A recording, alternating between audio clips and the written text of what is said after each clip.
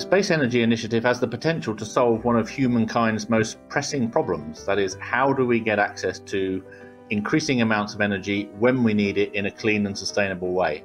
The Space Energy Initiative is one of, if not the most crucial step I've seen in putting the development of space solar power at last in a commercial and industrial context. The Space Energy Initiative is the first foray of a country in Europe to accomplish carbon net zero in a serious way. This is not a space problem. It's an energy problem.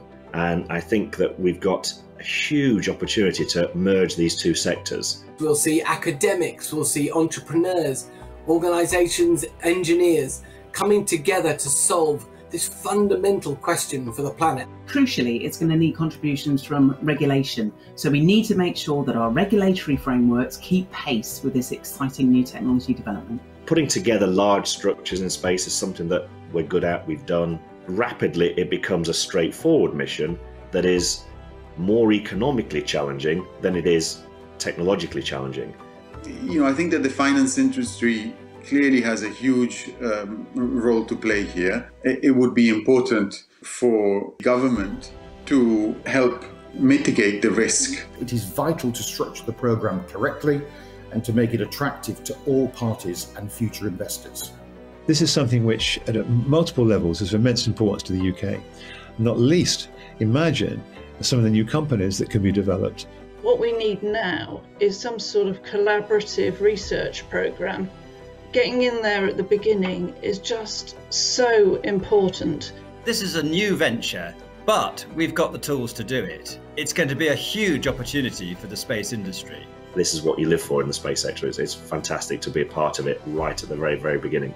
Space is inherently inspiring. The establishment of a new initiative of space policy in the UK is just, in my opinion, a game changer for space solar power and will lead to action by others.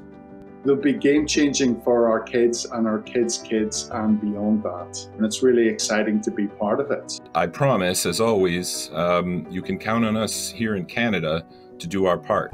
It is transformational to humanity. But the benefits that this initiative can bring in the long term way offset the costs. What we need is everybody to pull together and to put in the resources to make this happen. No matter what comes, just KBO, Space Energy Initiative. Go long, go large, dream big. I'm very pleased to be part of this great initiative. Humankind has an obligation to get behind it. I think the vision for space energy shows that it could have a significant impact on the UK and the world's energy systems. So let's get on with filling those gaps, the as yet unknowns, to achieve that vision.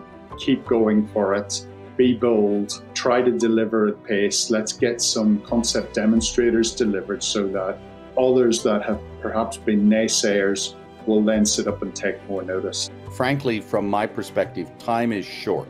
There is no time for a 50-year research program. Carbon emissions are not stopping. It's not time to relent. It's time to continue to press ahead.